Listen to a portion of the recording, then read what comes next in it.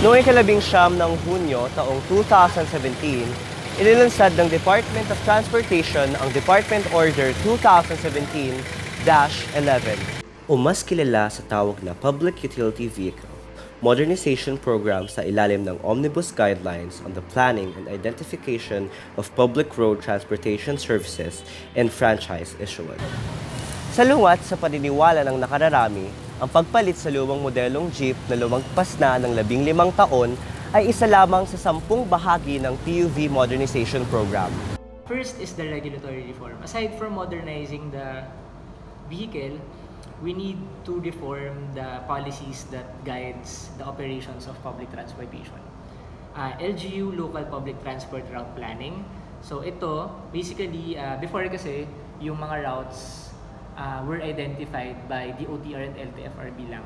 So ngayon, we somehow devolved, we devolved the responsibility of planning the public transportation routes to the LGUs.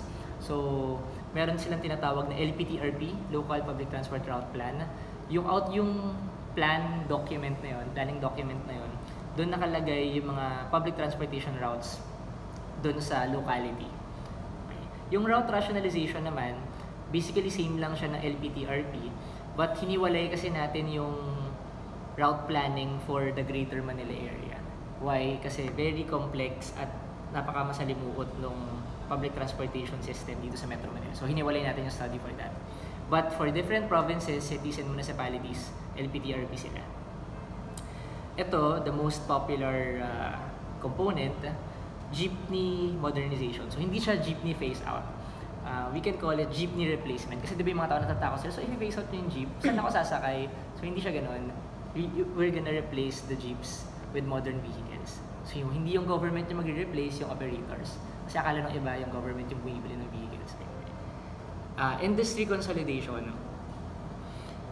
So with this, aside from modernizing the routes, the policies, and the vehicles, we will also reform the business model kung paano nag-ooperate yung mga transport operators. So we will consolidate the franchises. We will discuss that later.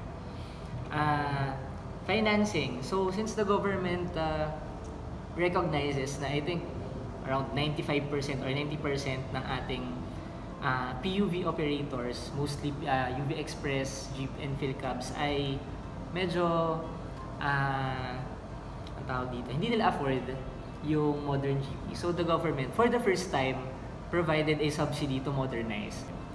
Yung Vehicle Useful Life Program naman, ito yung scrappage component. So syempre, after nila mag-modernize, hindi na natin pwedeng gamitin yung lumang jeeps. Kasi yung parang pinapropose pa nga before, I think may study sa isang university, gusto nilang gamitin yon sa agriculture. So, sa farming, and gusto nilang gawing engine ng boats ng fishermen yung lumang engine. So since isa sa mga goals natin is to cut the carbon emission, hindi natin siya papayagan. So kailangan talaga i-scrap yung mga lumang sasakyan kapag hindi na sila pumasa sa motor vehicle inspection system. Okay. Initial implementation. So just like any other projects na malaki yung pagbabago from the status quo, dapat meron tayong initial implementation just to test the waters.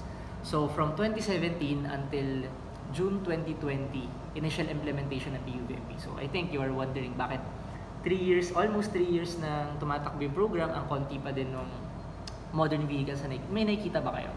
Okay. Pero konti, diba? So kasi, as the government, hindi pa namin, we are not forcing the operators to modernize yet. Kasi we are giving them time. So by June 2020, after nung initial implementation, lahat ng operators will be required to fully comply na with the program. Social support mechanism, since one of the goals of the PUV modernization program is to minimize the volume of vehicles on the road, obviously, mayroong mawawalan ng trabaho. So with the social support mechanism, we will help those who will opt to exit the transportation industry. Kunyari ako, driver ako, ayaw ko na mag-comply sa PUV modernization program. Merong training programs and livelihood assistance programs yung government for them. Okay. So sa communication, ito lang yung pagpaparating ng programa sa ating stakeholders. Like, kunyari kayo, commuters kayo. Itong ginagawa natin ngayon, communication to. Ang PUVMP ay isang itinatampok na programa na Administrasyong Duterte na tumatanaw sa isang modernisado, maayos at hindi lubos na nakasisira sa kapaligiran na sektor ng transportasyon. Ito ay naniniguradong ang mga driver at operator ay may matatag, sapat at marangal na panghanap buhay habang ang mga commuter ay makararating sa kanilang destinasyon ng mabilis, ligtas at komportable. Ngunit, karamihan ng mga jeepney drivers ang hindi sumasang-ayon sa pagmamodernisa ng mga jeepney dahil sa hindi nila ito kaya. Kaya't sila ay nagprotesta laban sa programang ito. Kasado na po ang nationwide transport strike. Matinding perwisyo ang sumalubong sa commuters kanina pong rush hour dahil walang masakyang jeep. Nagipahirapan ang paghihintay ng masasakyan ng maraming commuter kanina dahil nga po sa nationwide transport strike. January 1, pag hindi nyo na-modernize yan, umalis kayo. Ngunit paano nga ba maapektuhan ng programang ito ang mga jeepney drivers?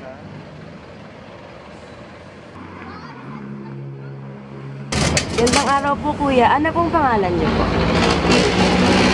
Ray. Ray po. Ilang taon na po kayong bumabiyahe? Pumapasada po ng jeep? 30 years. 30 years. Ano po ang opinion niyo tungkol sa jeepney modernization program? Maganda kaso lang sa biglang kung paano ang kita. Dahil kami, may mga binag-aaral kami. Bigay yata ng percent nila, mababa lang. Ang kabuuan ng sweldo, bali pumapatak lang sila ng 750. Kulang na kulang sa paggastos namin, sa pagpapaharas ng mga anak. Ano po ang alam ninyo tungkol sa modernization program? Ano kasi, kaya moderate yan dahil merong pera na kaano dyan eh. Inorient na po ba kayo ng LTO po about sa jeepney modernization program? Oo, pero hindi naman inano nila yung modernization. Ayusin lang. Hindi ko dito. 1,500. Wala na po yung boundary na. Wala na, basta lahat ng gastos.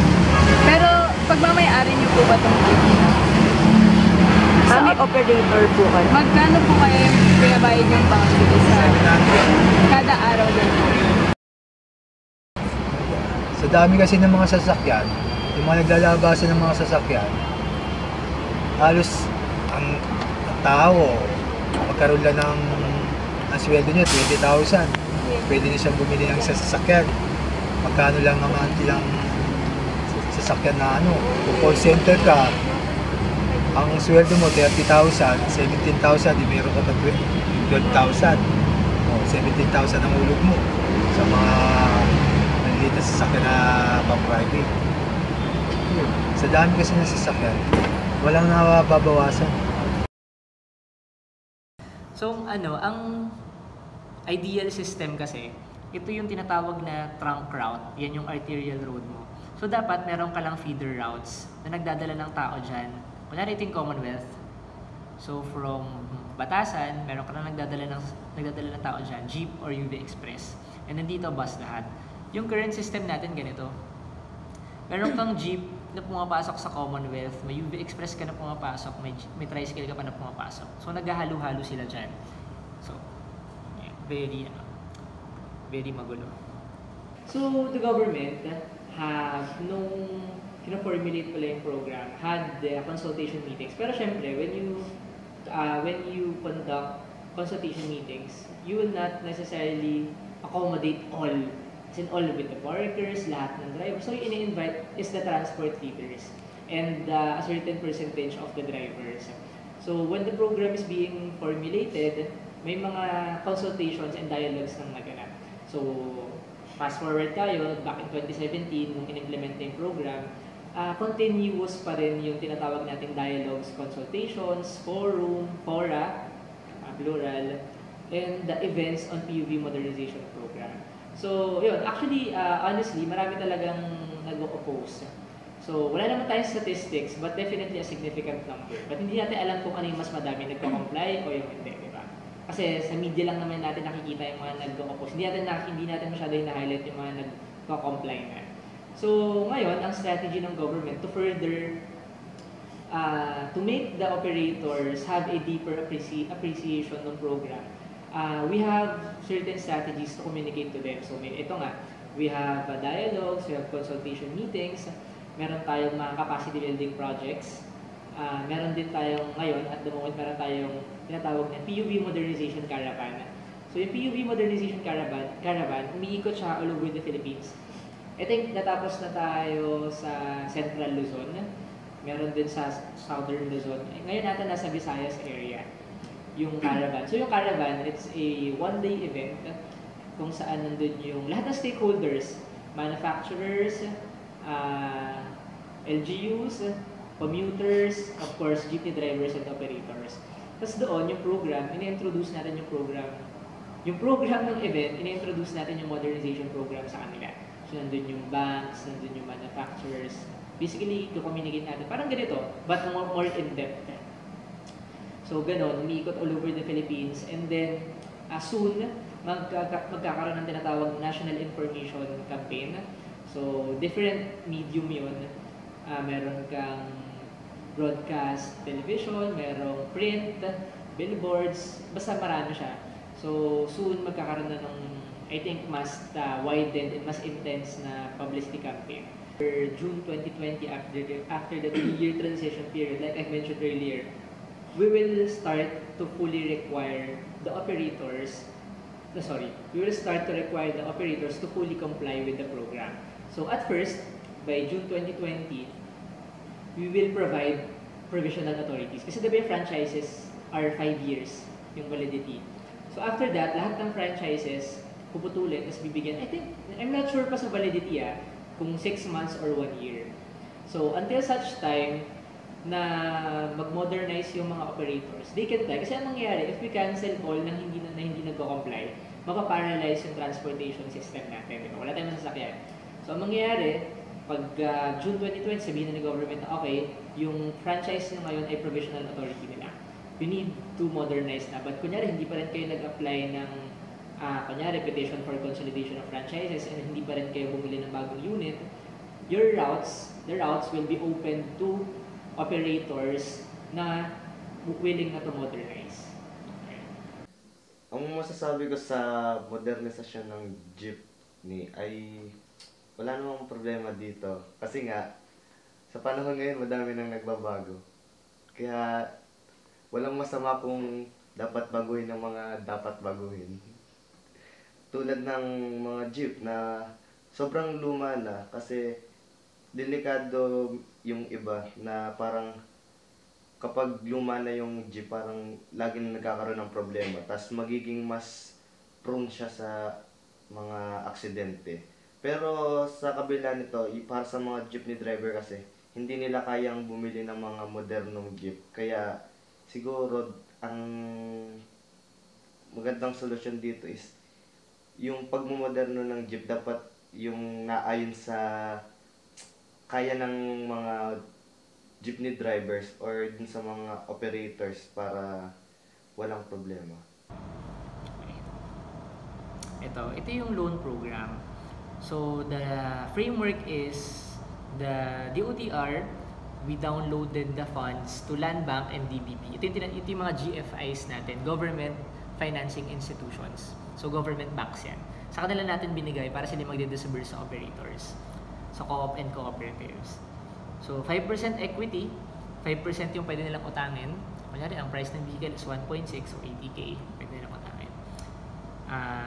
80K yung subsidy. Yung pwede nilang utangin is 95% ng price ng vehicle. Okay? So, ang interest per annum ay 6%, na napakababa na kung familiar kayo sa mga umutang ng sasakyan. I think 8 to 15% ang interest pag private banks. So, high exposure kasi siya. Lalo na ito, gagamitin mo yung sasakyan for public transportation. So, yung wear and tear niya, medyo mas mabilis kasi araw-araw mong ginagamit. Tapos, halos 8 hours yung operation mo. Tapos 7 years to pay. Ang mga utang na sasakyan nila, 3 to 5 years lang. Diba? Ayon sa Department of Transportation, 1.6 million ang halaga ng isang Class 2 na modernong jeep. Halos doble ang presyo nito sa lumang jeep na nagkakahalagang 300 to 700,000 lamang. Naman sa Stop and Go Transport Coalition, tinatayang 1,000 ang kita ng driver kada araw. Kung papasada ang driver ng 6 na araw sa isang linggo, 6,000 ang kanyang kita. 24,000 ang buwan ng kita ng kanyang pamamasada sa isang buwan. Kung mangungutang ang driver sa bangko ng pera para sa pambili ng bagong modelo ng jeep, ang kailangan niyang bayaran kasama na ang interes sa loob ng 7 taon ay 1.7 million. Ayon sa DOTR, kada araw, kailangan magtabi ng operator ng 800 piso para may maipanghulog sa utang sa bangko. Ibig sabihin, kada araw, kailangan magtabi ang driver na mahigit kumulang 800 piso para may maipanghulog sa utang sa bangko. Ang kinikita ng isang jeepney driver sa isang normal na araw ay hindi sasapat upang maipangbayad sa utang, lalo na't may sarili ring pinagagastusan ang driver tulad ng pang-araw-araw na pangangailangan niya at ng kanyang pamilya. Mahirap dahil nga sa modernisasyon, hindi kaya ng mga tao na gagawin mga sasakyan. Sa amin naman, hindi namin makakayanin mga yan, dahil na ang laki naman ng pagkakadili sa mga sasakyan na ipapalit dito. Halos hindi mo mamamatay ka, hindi mo pang pababayaran. Maliban pa rito ang iba pang gastusin na kailangang bigyang pansin ng mga jeepney drivers o operators, katulad ng garahe ng mga jeepneys, maintenance o repairs. Pagbili nga ba ng bagong modelo ng jeep ang natatanging paraan o maaaring may iba pang solusyon na ating pwedeng gawin? Marami ng transport groups ang nagtulak sa gobyerno tungkol sa rehabilitasyon ng mga jeep. Ito ay mas kaunti ang gagastusin kesa naman sa pagbili ng makabagong jeepney. Ipinisinta ng grupong Stop and Go Coalition sa Department of Transportation ang kanilang rehabilitated jeep na mas mura at pasok umano sa standards ng Public Utility Vehicle Modernization Program ng pamahalaan. Alinsunod sa itinakdang standards, nasa harapan na ang pintuan ng sasakyan. Mataas na rin ang bubong nito kaya't makakatayo na ang mga pasahero. Matapos ang rehabilitasyon, ang dating 20 taong jeep ngayon ay tila brand new na ayon sa transport group. Ayon sa Stop and Go Coalition, naririto ang iilan sa mga gastusin ng driver o operator para sa rehabilitasyon ng jeep. Kabilang narito ang engine reconditioning, jeepney body parts and accessories at chassis reconditioning na may kabuoang halaga na 575,000 piso. I think since yung modernization program is not just modernizing the vehicles, it is a road-based public transportation reform. So hindi lang siya sasakyan. So yung buong system yung babaguhin mo eh. So I think lahat naman tayo magbe-benefit. The environment, the commuters, the drivers, the local and national industry will benefit. So ayun, the phrasing of the program kasi is parang you need to encourage kasi may mga hindi nag-agree eh. So I think kailangan lang magkaroon ng mas in-depth appreciation yung mga tao dun sa program for them to be encouraged na okay pala yan. Kasi alam mo yun, we will veer away from the traditional system na na-experience natin ngayon.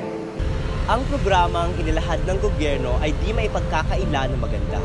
Ngunit marami pang kailangang baguhin at ayusin upang mapagtugma ang kagustuhan ng mga jeepney drivers at operators at ng gobyerno. Hindi mapagkakaila na may angking potensyal ang proyektong ito upang maayos ang transport system ng ating bansa.